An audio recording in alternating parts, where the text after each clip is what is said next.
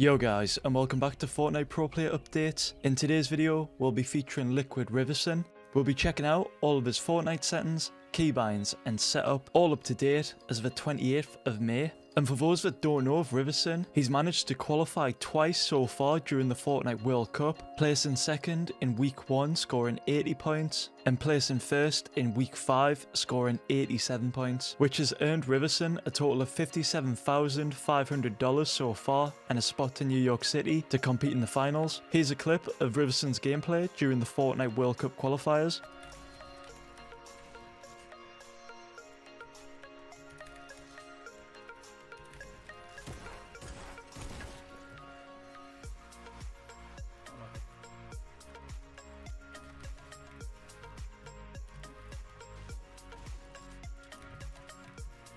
I'll leave all of Riversan's links in the description below so you guys can go check them out. Now, let's check out Riversan's Fortnite settings.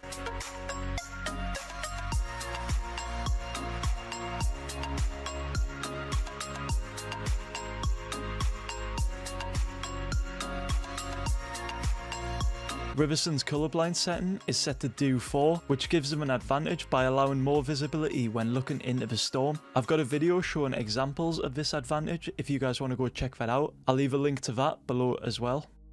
Riversan's mouse DPI is set to 800 and his pollen rate is set to 1000 Hz.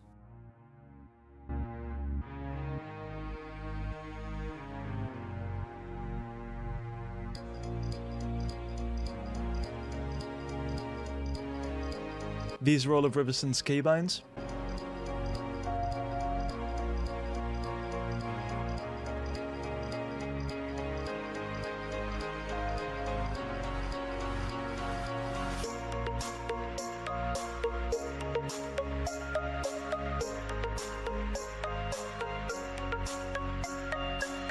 Here are all of Riversan's peripherals. If you guys are wanting any of these peripherals for yourselves, I'll have a link to each of them in the description below. Starting off with Riversan's mouse, he's using the Glorious Gaming Model O in the colour glossy white. Riversan's mousepad is the Glorious Gaming in size XXXL. For Riversan's keyboard, he's using the Ducky 1-2 Mini that has cherry MX brown switches. Riversan's monitor is the Acer XF270H, which is a 27-inch monitor and it has a 144Hz refresh rate. Riversan's headset is the Logitech G933 and Riversan's chair is the GT Racing gaming chair. And that's all of Riversan's peripherals. Now let's take a look at all of his gaming PC specs.